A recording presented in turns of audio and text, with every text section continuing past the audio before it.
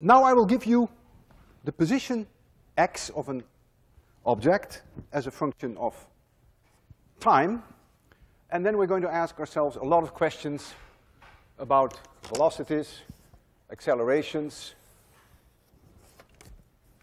sort of everything you can think of, everything we have covered, speeds, and I will cover here 4 seconds of time. So this is the time axis in seconds, and we will cover 4 seconds. So let this be 1, and let the object be at position +6. This is my x-axis. This is where the object is actually moving, and this is 3, and here is -3.